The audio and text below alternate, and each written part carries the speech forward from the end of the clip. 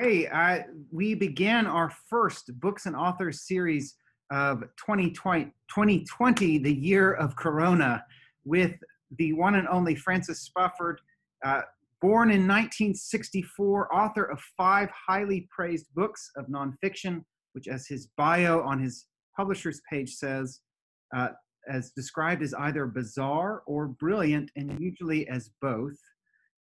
His book, Unapologetic, some of you I know in the parish have read, is a brilliant look at Christian faith from the inside. And in 2007, he was elected a Fellow of the Royal Society of Literature. He teaches writing at Goldsmiths College, University of London, lives near Cambridge, and is married to Canon Jessica Martin, who is also going to be talking with us. And he has published this wonderful book, Golden Hill, which we are going to talk about. Francis, so thank you so much for joining us. Neal, thank you for having me. Francis, Golden Hill is a fun read, genre-bending read.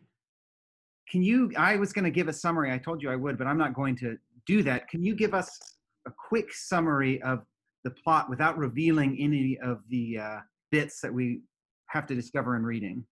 That's surprisingly difficult, but I've had some practice at this. It's one of those frustrating books where you don't find out till the very end what the main character was doing all along. But okay, it's November 1746, and in the very small town of New York, population around 7,000, a guy gets off a ship from London who is this personable child whose name, he says suspiciously, is Mr. Smith, an obvious alibi or alias for something. My name is everything. Who has got with him a piece of... Exactly. Well, or is it?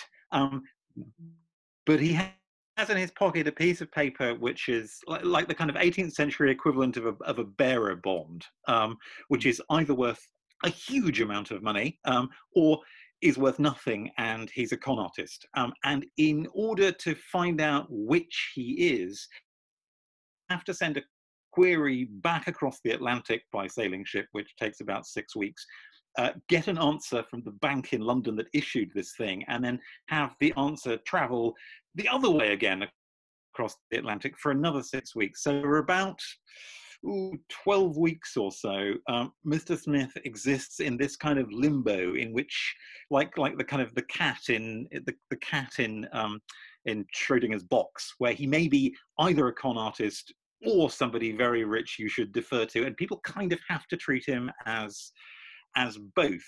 And while those 12 weeks run, he gets into more or less every conceivable kind of trouble you could get into a small, very talkative and gossip-oriented town like 1746 New York, because this is not only a novel about the 18th century, it's also a novel written, as much as I could manage, like an 18th century novel. And in the mid-18th century, the novel hadn't got polite yet, and it hadn't worked out how to separate out your kind of highbrow, civilized pleasures from your lowbrow, crude but enjoyable pleasures. So they did all of them at once. So the Adventures of Mr. Smith contain virtually everything that could possibly happen to one person. He fights a duel, he gets involved in a law case, he gets sent to prison twice, he gets put on trial, he falls in love, he goes to a ball, he plays a high-stakes card game, he gets involved in a political intrigue. And of course the sword fight in the snow. He makes friends. He gets involved in a riot. And if I've done it right, you should have your suspicions about who he is and what he's doing there, but you shouldn't get them absolutely, definitely confirmed until pretty much the last page. Mm-hmm. Which makes it difficult to talk about it. But as I said, I've practiced, so I let's give it a go. Yeah, it's so great. Yeah, thank you so much for that. Written with the sort of genre bending like an 18th century novel, but in a style that feels contemporary and 21st century, I will say. So, uh, which is an interesting thing to do, to make this novel set in the past feel today.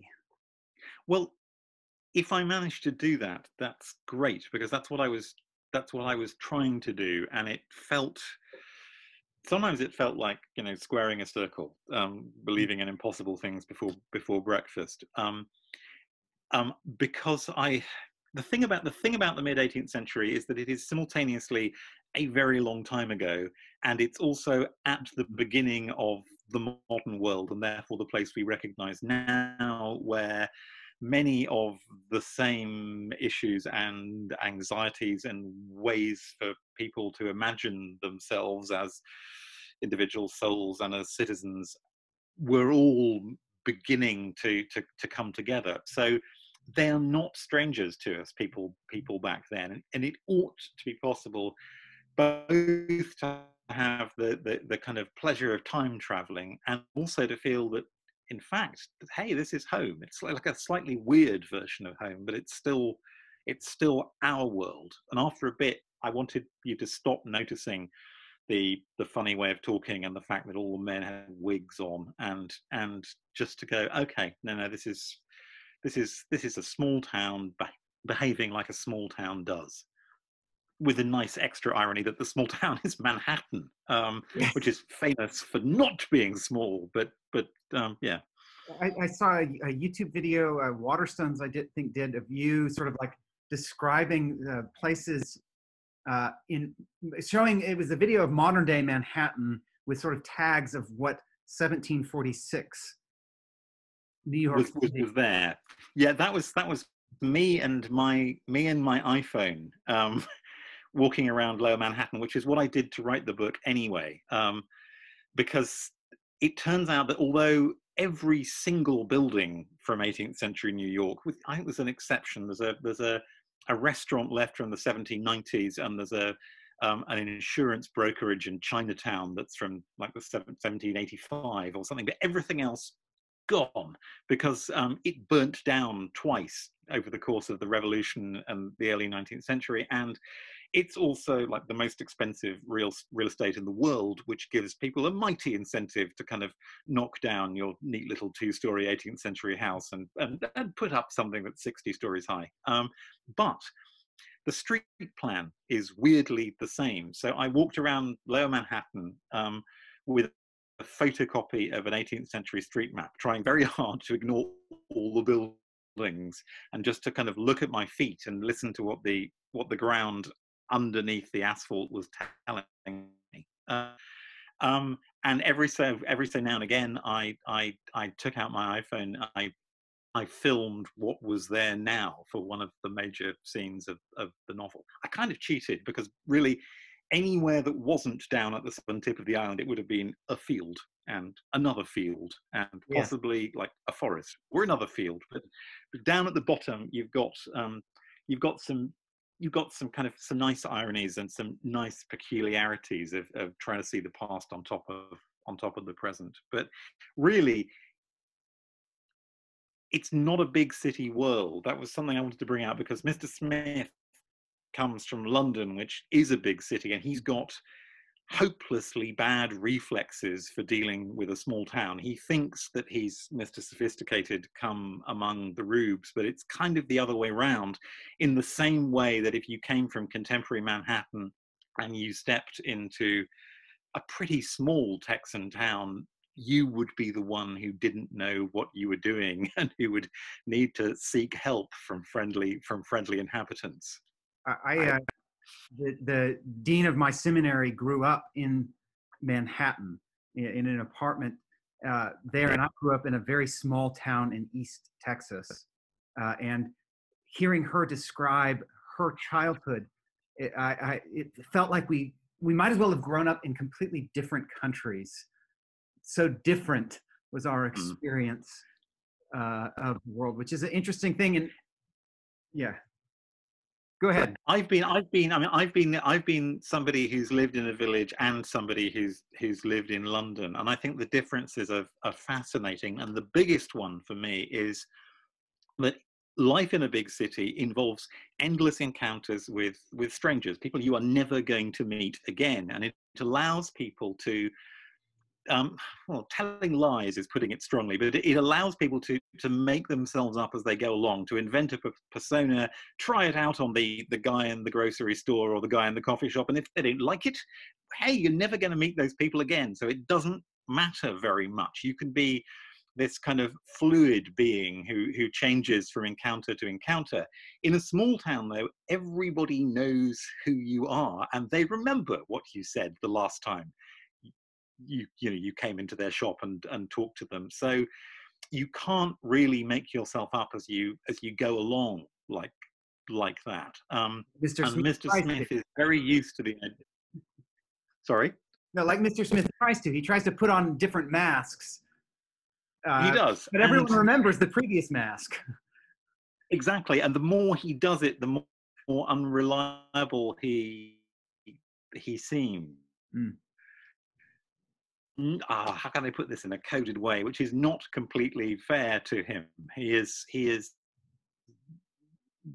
you know, in his own terms, he has good reasons for wanting trickery, and what he is in fact hiding is something that would get him into deep trouble if the people he met knew what it was. But all of his techniques of passing charmingly along through the world depend on having a big city around him, and New York then just is not that. So he gets into snowballing trouble that gets bigger from kind of day to day. There's this wonderful line at the beginning. The opening few pages, the reader, you're immediately confused, just like the people of New York. Who is this Mr. Smith? What's happening? And when he talks to Lovell, and he says, I may as well have been born again when I stepped ashore. You've a new man before you, new made. I've no history here and no character, and what I am is all and what I will be. It reminded me of a famous scene in Ben Franklin's autobiography where he walks into Philadelphia carrying 2 loaves of bread as a complete new man. You're playing with American mythology here. Was that fun to do? Or I am.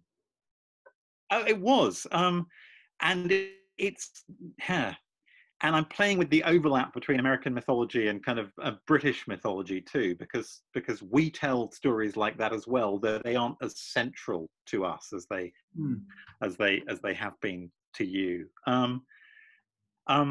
Yeah, I mean, John Locke saying, "In the beginning, all the world was America." The idea that there's this place which represents a second chance for everybody to kind of to start over, not just to start over in terms of what they do, but in terms of what they are as well, as if you could kind of invent your own moral character as you go along. And there is a kind of grace in that. There is it's like a kind of secular version of forgiveness, but it has dangers too, because it depends on how you get along with all of the people you meet, and whether they consent to let you start again from scratch, or whether they really want to know who you've been before. And if a great deal of money is at stake, people are much less comfortable going kind of, hey, you are whatever you say you are, you and your bearer bond, that's fine.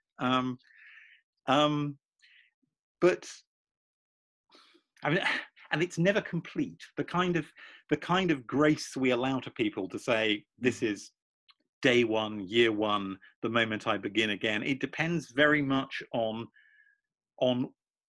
who they are and whether we think they belong in the kind of category of human being which is allowed to start from scratch. It's much harder being some kinds of human. If your face declares that you are other, an outsider in some way, then it's much harder to go, by the way, I insist on defining myself, because other people will be defining you before you even open your mouth. Mr. Smith has been an actor in London. It's one of the things we pick up. So he's had some practice at going, this is the role, and I'm going to step right into it right now. But that doesn't completely work. Just as the myths we tell about new beginnings are never completely true. You can't really wipe away the past entirely. However valuable the freedom you get from your new beginning, from the moment when you turn up in Philadelphia with your 2 loaves of bread, you still have to reckon with all the things you've been before and all the things that people see in your face, whether you want them to or not. That's so good, and it's one of the themes in the novel that Smith, I don't want to give away too much, does have a sort of rebirth by the end, a deep transformation, but it's not by, it's actually the exact opposite of becoming someone different. It's actually sort of becoming who he is, that he experiences this new birth. And some of that is him deciding to kind of to take possession of the mistakes he's made since he's arrived in New York. He was under the impression that since he had, from his point of view, a good moral justification for being slippery and that he didn't owe anything to anybody he met, but actually he makes some connections. He makes some connections in New York which really matter to him. He falls in love, he makes a friend, and he manages to injure people he actually cares about. And part of what gets him reborn at the end, when we see him leaving in a sledge on the afternoon of Christmas Day, is that he's kind of he has taken possession of his own history. He has stopped claiming to be a blank slate. Right. What, I haven't asked this yet, but where did you get the idea to write Golden Hill? I mean, it's several different ideas. And I used to be not a novelist, but a nonfiction writer, and I was fascinated by very early New York as a place, because I found this one sentence in a history of the British Empire, right, which said that in 1753 New York beat London at cricket, and I thought, wow, what kind of lost world is this in which cricket is a kind of transatlantic game? And then I thought, this is weird, because no matter how badly things worked out between Britain and its other former colonies, they all still play cricket. We're still playing the Indians and the Australians and Pakistanis and the Sri Lankans and everybody else who was ever part of the British Empire still playing cricket. Why is the United States the only non-cricket playing former thing? Did the revolution exactly? Where did cricket metamorphose into baseball in some way? And I thought you could do this slightly weird sports history of the American Revolution about how cricket turned into baseball. And then I realized that I didn't know anything at all about baseball and not very much about cricket either, and thought, hang on, I'm off the subject here. Why am I interested? And I realized that it was the idea of the place. It was the idea of this city, which was still half British and half becoming something else, where people would play cricket on the common and be still working up recognizably towards the break with Britain 30 years later. And what would that be like? So the setting I was interested in. And my late father was a historian of money. And he had got me fascinated with how early modern people transferred vast amounts of money around when they didn't just want to fill a chest with gold coins. And I thought, this could go so wrong when he described how bills of exchange, 18th century bearer bonds, worked. And I thought, there is a story waiting to be told here. There's that wonderful and There's that wonderful scene where Smith is getting his money in America, and it's like every colony has a different bill.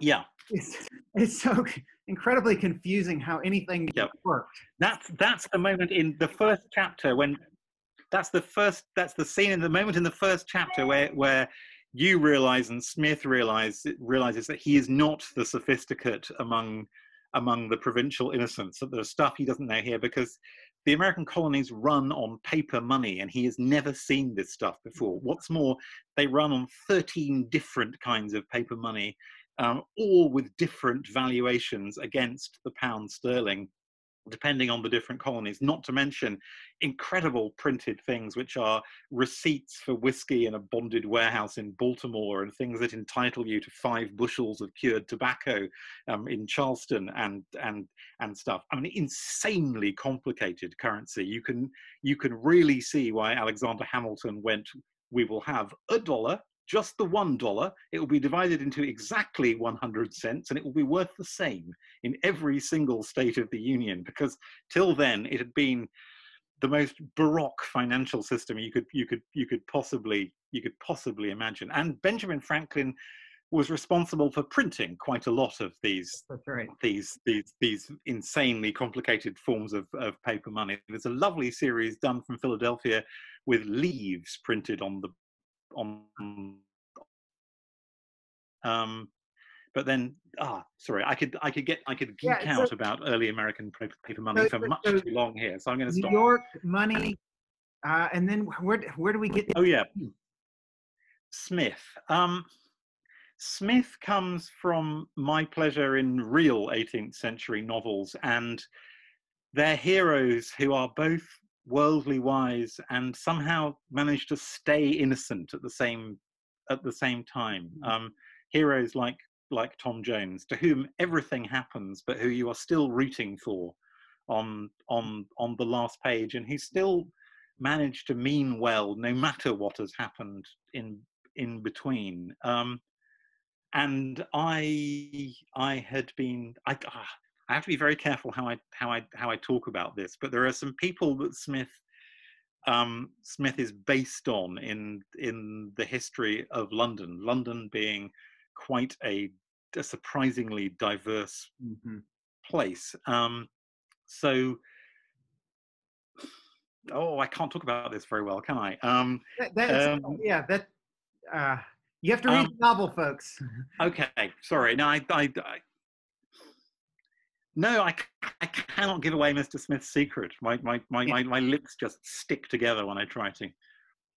Yeah. My tongue cleaves to the roof of my mouth. If I could, yeah. It's right. It's right. You're right. You do root for him. He keeps making such horrible decisions, and I found rereading it, it was painful. Like, oh, please, Smith, don't. Please, no, I know you're going to do this. Don't. Yeah, no. I'm afraid so.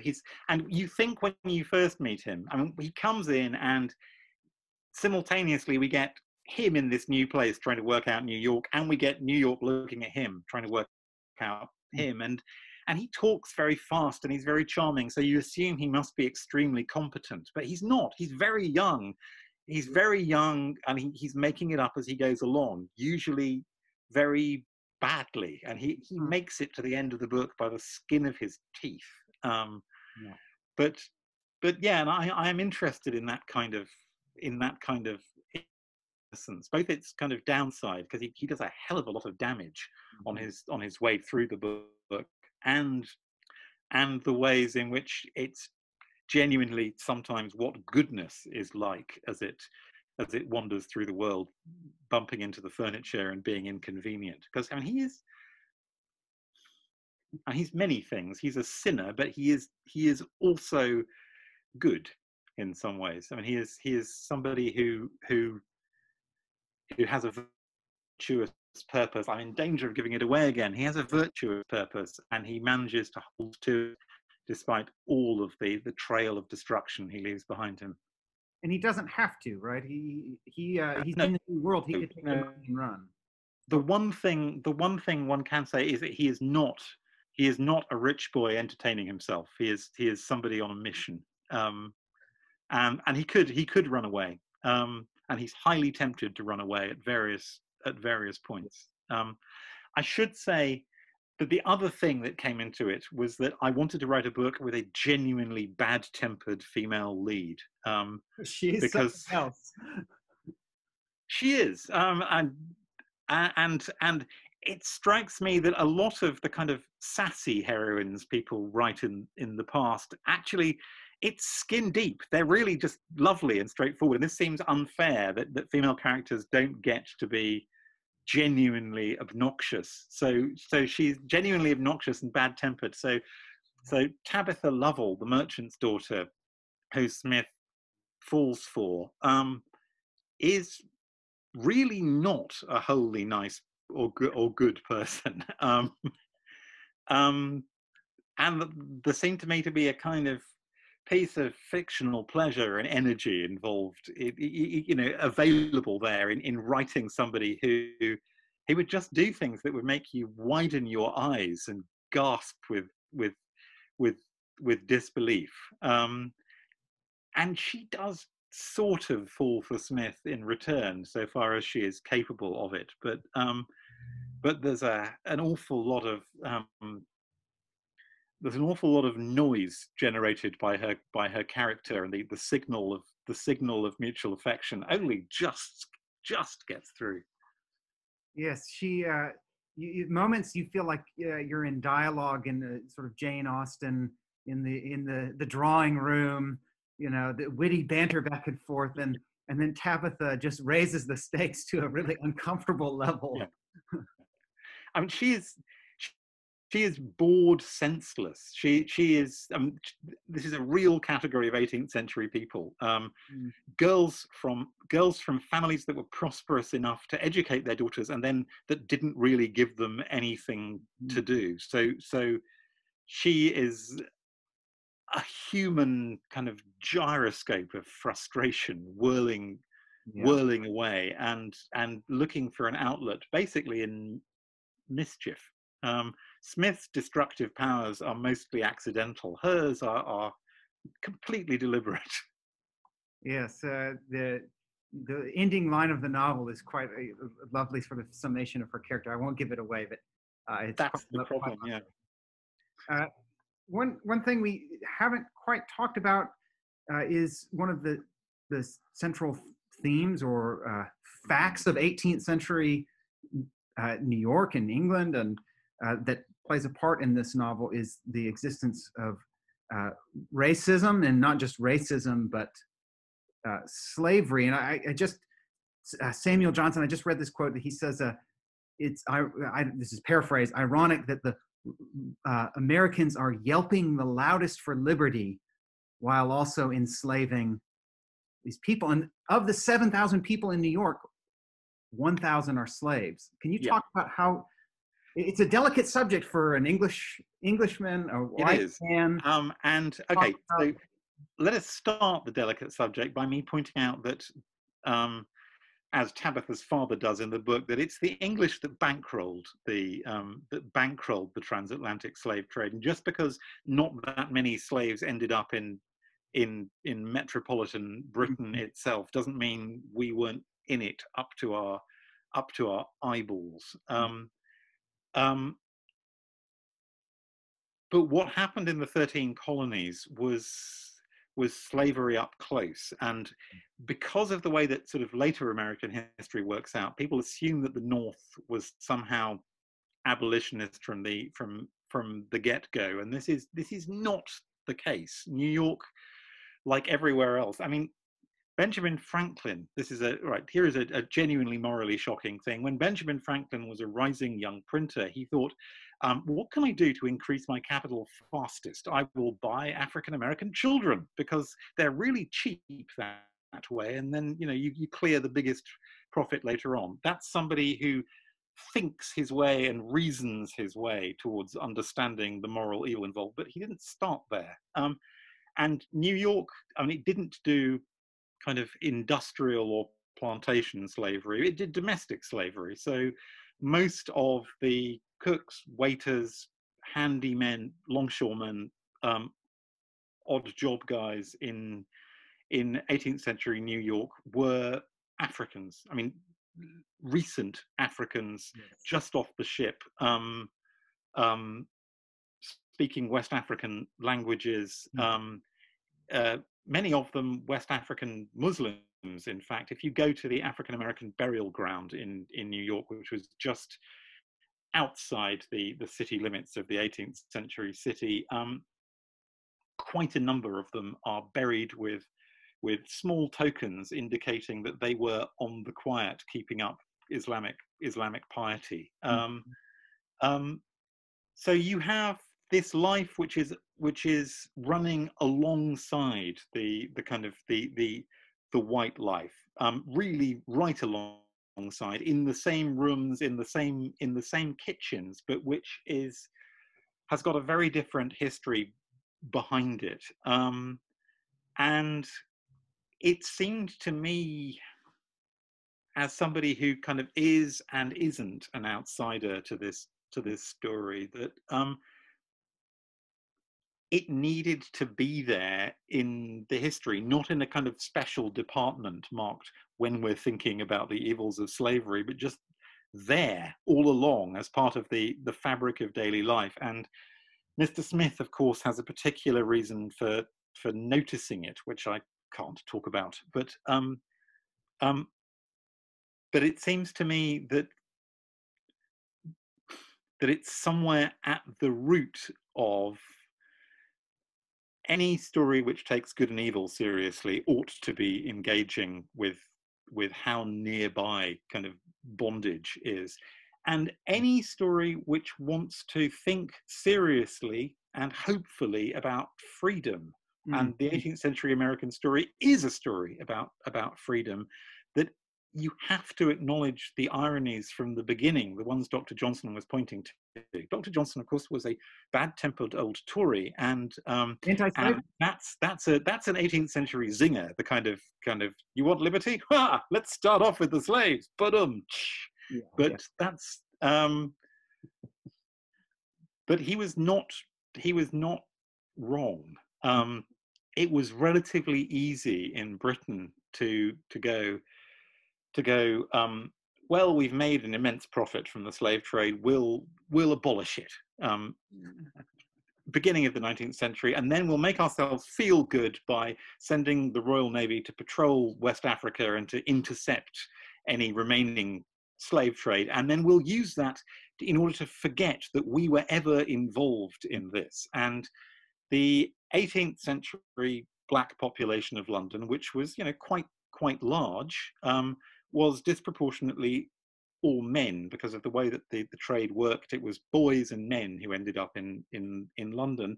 So they all married white Londoners who had children who married other white Londoners who had children who married other white Londoners. And by the time you got to the mid 19th century, you got some vast proportion of the white population of London who have African ancestors, but they've all forgotten about it. And they think of race as a problem that happens elsewhere. So the British get to let themselves off the hook much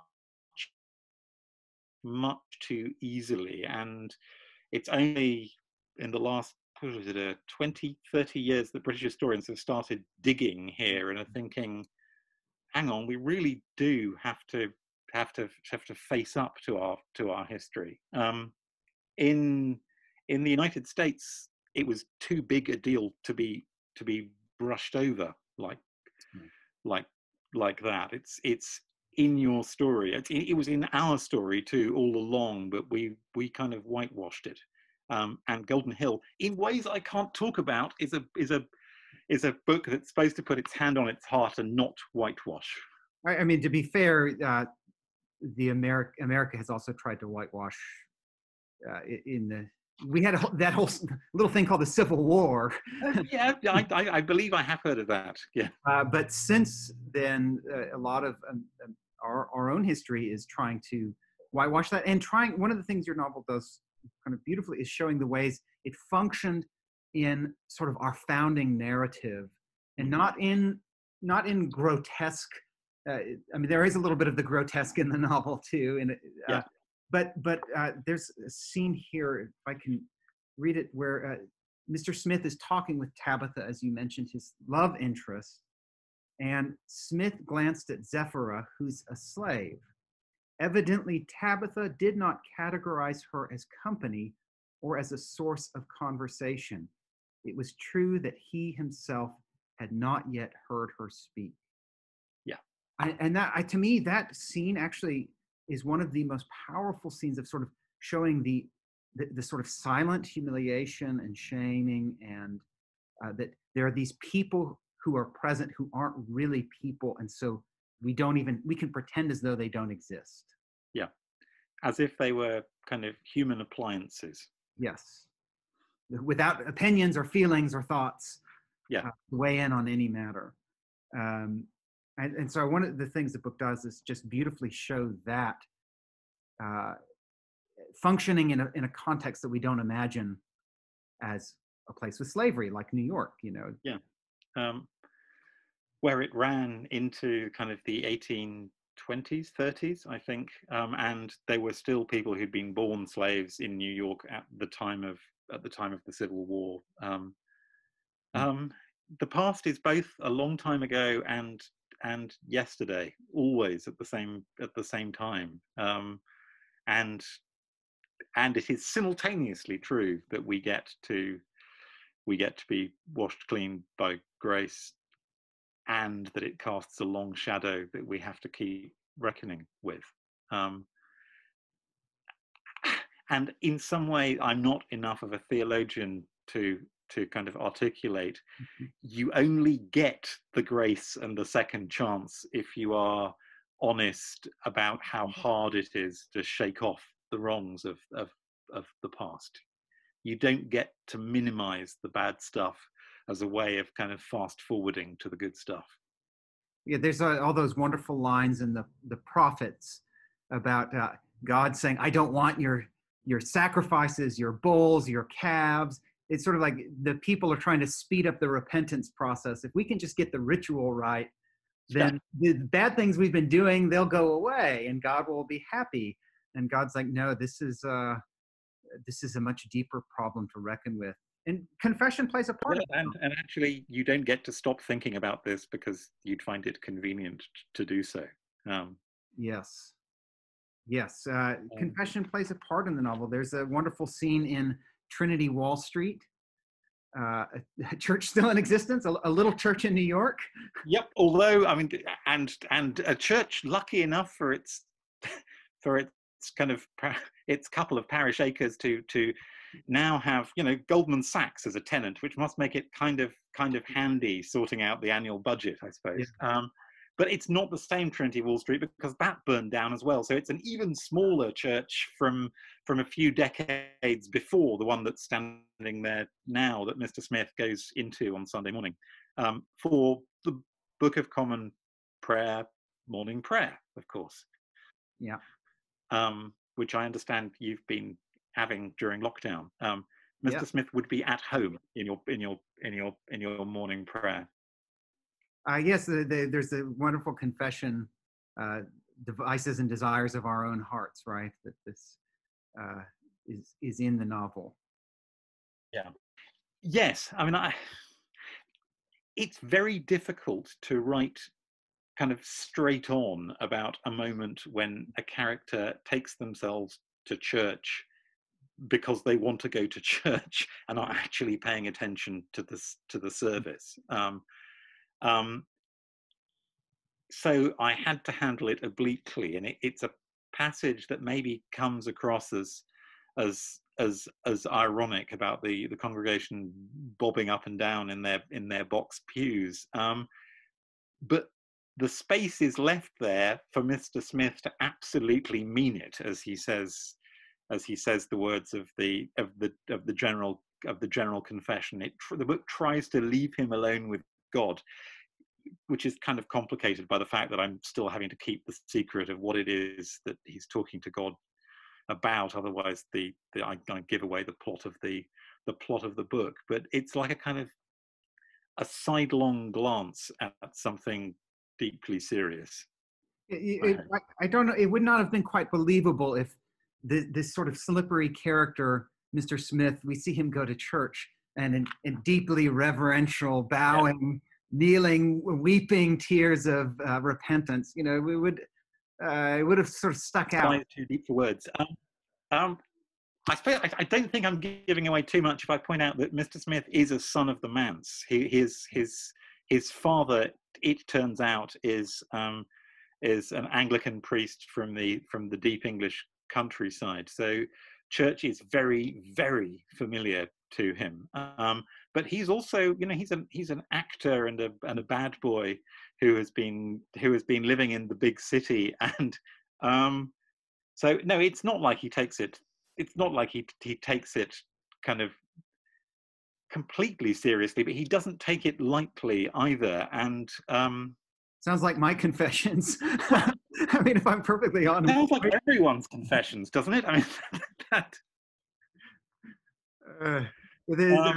Things you miss in church because we're not all together is, you know, hearing the people who are super late in the responses, and all the people who read with funny voices, or, you know, all these distractions and tics, and yet through that grace can shine.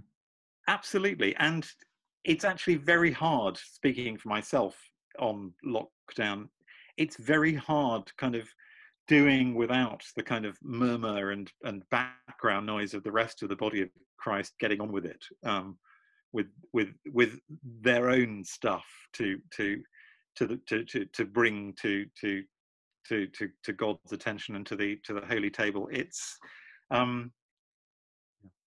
there is something deeply sustaining about the company of your fellow sinners, no matter how annoying they may sometimes be.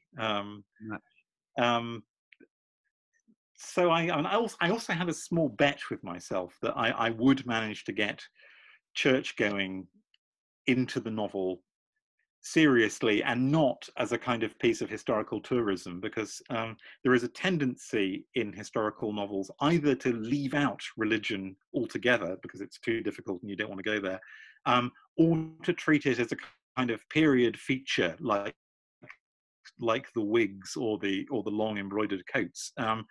Whereas this is the modern world. It's just the beginning of the modern world. So the religion means as much to the people there as it does to us now, and they should only be laughed at as much as we should be laughed at. Right. It should ideally be the kind comedy that we would wish to have applied to ourselves. Yes, a lot of there isn't this cynical. It's a passage where Smith is at church that is realistic, slightly ironic and funny, funny, but not cynical. Yes, that's what I'm trying for. I hope it's not a cynical book. I mean, it's quite a grim book in places.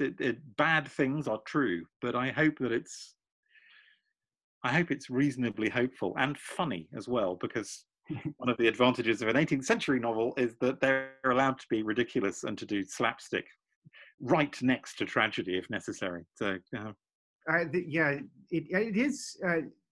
It isn't simply grim. It is quite funny, and there is a sort of redemption there.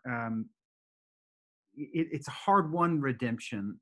How is it writing a novel and trying to have, you know, grace, redemption, but in a way that isn't preachy or saccharine? Or does the plot just carry it, or how is that? It's partly helpless on my part. I don't mean to say I am so gifted that it all comes easily. I mean that I think the way I tend to think of it is that if you've got the gospel in your head as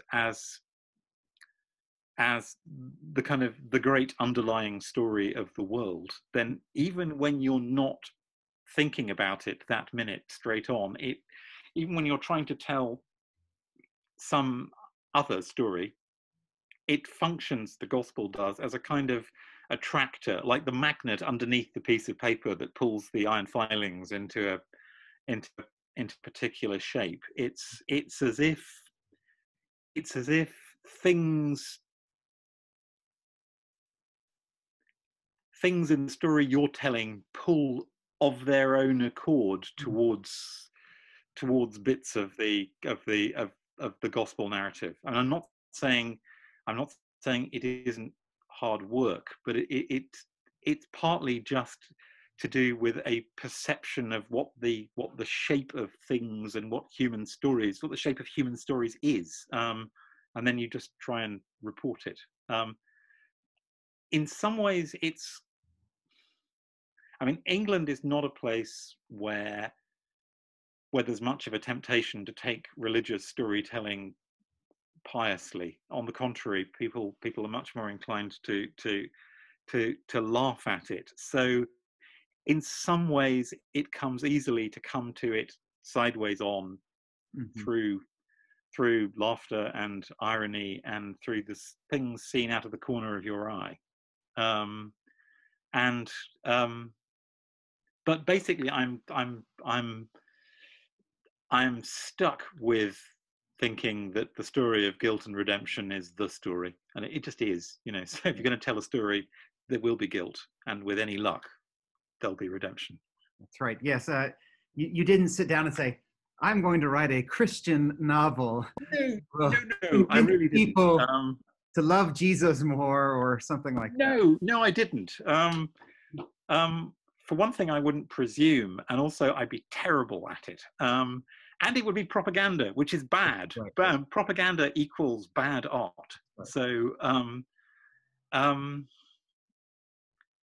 no, I thought I was telling a story about money in American history and slavery and dancing the minuet and people wearing wigs and more money and bad-tempered women with witty dialogue and stuff.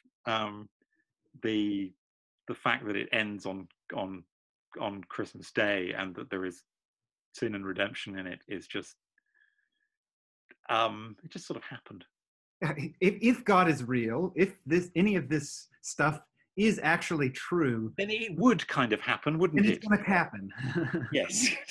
That's right. Yeah, we don't have to force the subject. No, because the subject is not actually a detached, separate subject marked religion. It's the subject. It's the subject of living, which is quite large and goes all the way to the margin. So it will come up on its own, I think. Perhaps one of the things a novel can do well, especially a novel like this, is in addition to just being delightful, also sort of show us how narrating our lives grace actually happens. And God bless the Apostle Paul, but most of us don't have a Damascus road. Most of us blunder again and again. Yeah. And then things happen of which maybe we have some choice, maybe we have little choice, and grace comes through. Yeah. Yes, it's always been the once only and that's all that was required aspect of the Damascus road that strikes me as not true to everybody else's experience. In my experience, you need a great many bright flashes and nudges on the shoulder and moments of personal disaster before you consent to pay attention. Who knows? Perhaps the road to Damascus was just like particularly. Perhaps Paul was particularly. I don't think I'm even going to go there. Let's leave. Remember, Luke is telling the story. It's not in Acts, so that also. This is true. It's not Paul's telling the story. Paul tells his story a little bit differently when he describes it. Well, Francis, thank you so much for talking with us about Golden Hill. It is a delightful novel. I encourage you all to read it. There's so much I didn't get to talk about. We talked about money. We didn't talk about sex. No, none of that. It is an 18th century novel, so it's not very civilized. So there is some sex with people who shouldn't be having sex with each other. There's a rooftop chase. I haven't mentioned the rooftop. One of my favorite parts of the book. Literally a bed sheet dangling down that you climb up to get to the roof. But then partly the reason that's there is that I get to go kind of, they were high above the streets of Manhattan, as much as 40 feet up. So yes, now that you wouldn't be able to see, you'd be in shadows from the buildings, right? you would. Yeah, the sex and the money, and it all plays a part in the plot too. I mean, it's not. William Faulkner said he loved Jane Austen because she wrote books all about sex and money, and this Yeah. is here in Golden Hill too. So it pushes the plot forward. So one last question for you is, what are you doing in these strange times to stay sane? Are you staying sane? I don't want to presume. What's helping you? Mainly with a few frayed edges. I mean, I and my wife and my 14-year-old daughter are in a house that's large enough so that we can kind of be glad to see each other at breakfast, go into different rooms, and then be glad to see each other again at lunchtime. I finished a novel just before lockdown began, so I'm working my way through small tasks and finding it kind of difficult to concentrate. We all are. The global pandemic is quite distracting. I haven't learned French yet. I have all this time. Why haven't I learned French? Yeah, quite. I've attempted to master cooking sourdough bread, and my starter won't start. I haven't learnt kind of Armenian or become a chess grandmaster or learned to play the cello or any of that stuff. I really miss sitting in cafes. I was the kind of writer who likes to sit in the corner of a cafe with a laptop, hearing my fellow humans going in the background. And I'm really looking forward to getting that back when, God willing, we all do. That's right. All right, one last question. Are you reading? What are you reading right now? I know you love to read. I'm reading right now. I've just started a novel by Richard Powers. Okay. Because I really liked The Overstory, his book about trees. This one seems to be about cranes and about cranes, the birds, and about brain injuries. But I'm only on page 2, so I can't tell you very much more than that. And what else am I reading? I'm reading about Silicon Valley in the 1990s for my possible next project. But that's research. I hope you'll sort of burlesque 18th century style set in Silicon Valley. I would find that. I think what my prose is taking off its wig and stopping dancing the minuet the moment I reach San Francisco. I promise. The idea of Mark Zuckerberg in a wig in the 18th century is delightful. Yeah. Or something. Anyway, it's certainly very something. That's right. Well, I think I'm going to end on that awkward comment. My recording. Thank you so much for joining us, and I encourage everyone at St. Albans to pick up this book. Pick up Unapologetic as well. It's and The Boy That Books Built is also, or The Boy the Books Built, right? Did I get the title right? Is also an incredible novel. Not novel, but book, memoir. Thank you. All right. Okay, thank you very much.